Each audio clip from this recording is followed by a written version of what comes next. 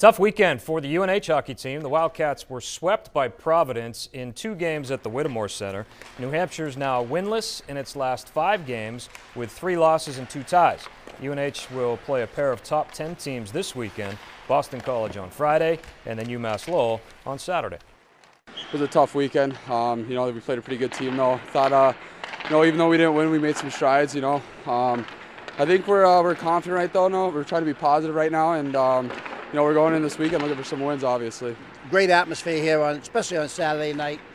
We had the Van Riemsdyk boys here before the game, so there was a great turnout for that. The competition, the game in itself was up and down, pretty good game, but we came out on the short end, and losing 2 games on a weekend is not good.